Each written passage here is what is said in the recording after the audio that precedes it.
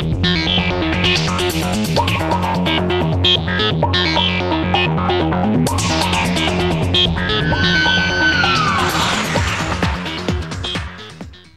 little trick I'd like to show you today involves factoring. We do this in our college algebra courses, and kids get to be pretty good at it, but the general question we'll get is, why do I need to know this stuff? I mean, how is this actually useful to me? And I'd like to show you an example today of how that factoring, what it does, what it means, and then how it's useful in solving things that perhaps maybe involve calculating area. Okay? Factoring, anything that has like a power of 2 we call a quadratic, and above that polynomials. It seems kind of academic. You've seen this kind of work before where you have to, okay, say 2x times x gives me the 2x squared. You have to arrange your middle terms, the outer and inner kind of terms, so that the difference in this case, because this is a minus, you're looking for a difference, and the difference needs to be a positive x, 1, really. And if I arrange things like this, I get 5x, this is 1x, and that's 6x, so the difference is 5x. If I switch them though, the difference is x, that's good, that's what I was looking for, and I want it to be positive, so I just have to put the plus and the minus in the right place. Now we do that kind of stuff in college algebra all the time. The question is why? And what I'd like to do is kind of show you that, okay, and go one step farther, factor the 2 out of there.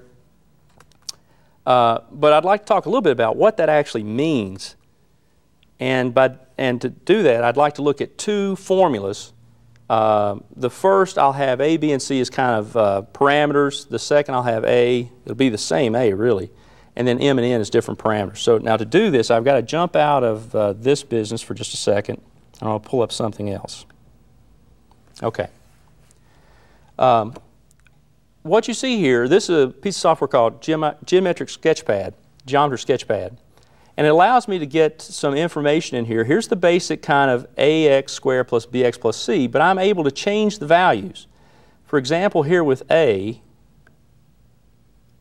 I am able to kind of make a bigger, and I've got b and c set to 0, so this is just ax squared right now. And you see the effect of the a. It makes it fatter or skinnier. It's kind of the idea. Okay.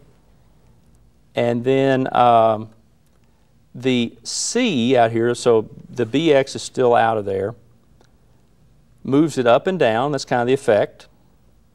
And then the b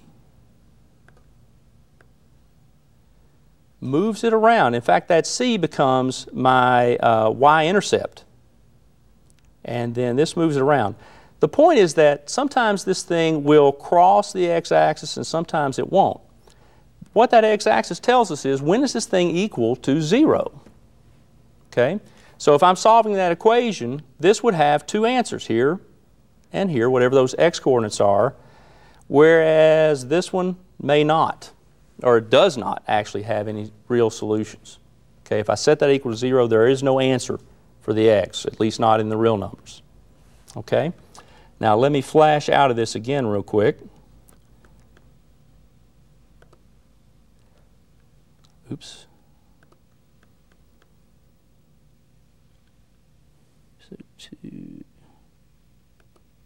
Here we go. The a x minus m, x minus n. Now in this case, the a I'm leaving alone. Actually, a does exactly the same thing. It makes it fat or skinny. It's the same a that we were dealing with. But here's what I want to show you. M and n. M is 0, n is basically 0. Let me put it right back over there. There. The only solutions to this thing, the only place it crosses the x-axis are at 0. Watch what happens when I slide the m around. Okay, when m is, for example, 4. Set it right down on 4. There. I've got the solution here at n equals 0. I've got the solution here at m equals 4. The m and the n, and the same thing with the n. Let me do the n real quick to convince you. And if I put that on a -2, those are solutions. Those to the equation, this thing equals 0. Those are the x-intercepts. And so that's what it's really telling you. It's telling you what are the answers to this equation. The hard part, though, you can see that everything I'm dealing with here crossed the x-axis. Everything I dealt with in the first case, not everything did cross the x-axis. So And let me just, I'll flash back to my show now.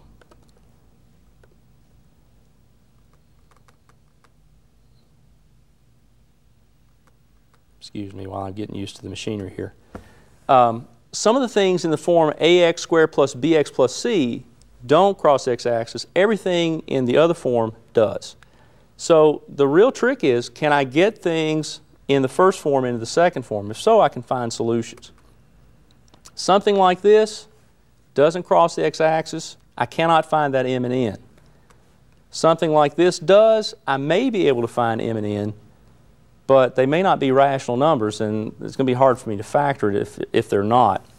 So factoring is good, but it's inadequate for a lot of the solving that we will eventually need to do.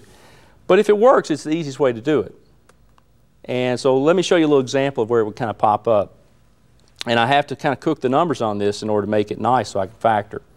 But let's say you've got 100 feet of fencing and you want to enclose a rectangular area with that fencing. And I'm going to keep the width here actually less than the length. I'm just going to kind of impose that. Good question would be, okay, what's the minimum width I need in order to get an area of 600 square feet?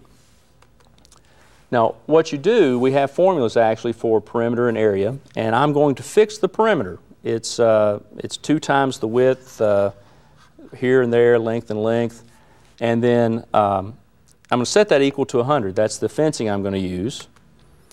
And the area is width times length. That is up in the air. Okay? Now what you can do, you've got 2 equations with 2 unknowns, so you can actually solve for one of the unknowns in one of the equations. I'm going to solve for L in the first one, and then you shoot that into the second one. And that does give you a constraint. If you're going to let W be less than L, then 25 is as high as it can go. Now if you graph that over the range, 0 to 25, that's the curve you get. You get the left-hand part of a parabola. Can I get 600 square feet with this? I sure can. Let me show you where the two, there's the horizontal line 600, and they cross. So to solve that, I could just use my calculator to get the intersection, or I could solve this equation. There's the standard kind of thing that you're learning or talking about factoring right now in class. Okay, I need 2 factors of 600 that when they add up give me 50. Well, 20 and 30, right? And 20 would be the good answer. It's the small answer. It's the answer below 25. That is actually the x-coordinate, or the w-coordinate, excuse me, of where these 2 things cross. That's exactly where the factoring comes in. That's not an unrealistic example of something you might want to pull off. We don't use it all the time because we'll just slap something together. But doing things in an optimal way, that's kind of the hard part. Okay, oh, and I should say this. Make sure you put your units in there. And then we'll go to the summary page kind of talking about some of the things we've spoken about.